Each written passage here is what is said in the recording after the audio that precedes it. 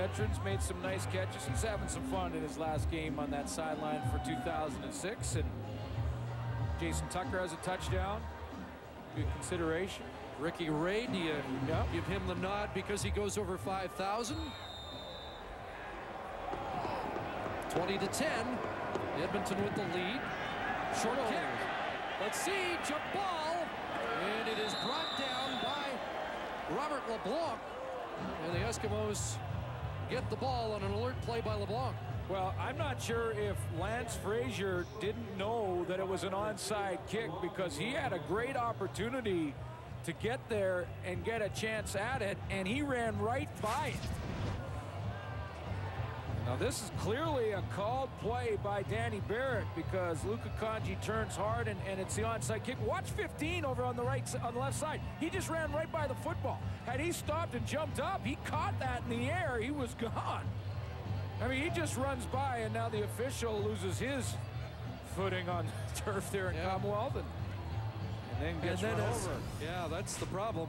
He player ran over Steve Deliniak, so he is shaken up, the line judge, but he'll be back. He regrouped. But that's, this is one guy they want to look at. This is a guy that comes, Lance Frazier, has NFL experience, played 12 games with the Dallas Cowboys, had a couple interceptions. He's got some experience. He's a cover guy. One of the first players that Eric Tillman has signed as the new general manager in Saskatchewan.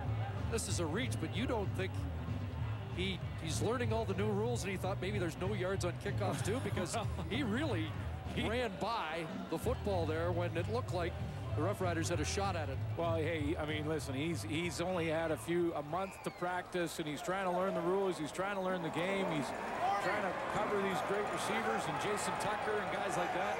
It's a lot to ask. Giles remains the quarterback. McClendon, the running back, and he runs into Anton McKenzie and company. Get back to the line of scrimmage and maybe one.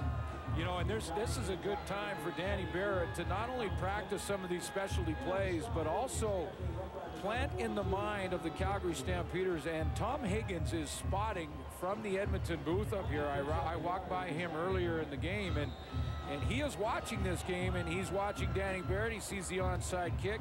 I wouldn't be surprised to see Danny Barrett try a couple of fakes. Put some plays in there that he's going to force the Calgary Stampeders heading into the playoffs to practice against when they go to that playoff game. They're telling us yesterday we're playing well at the right time. Second down, passing situation. Giles gets it out there. Richard Alston the catch.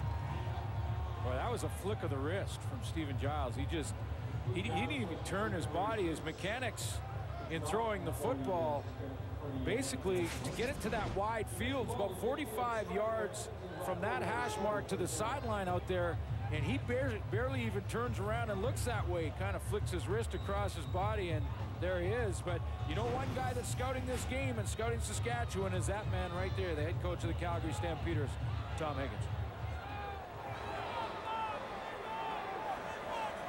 Western semifinal next week at McMahon. A big crowd anticipated.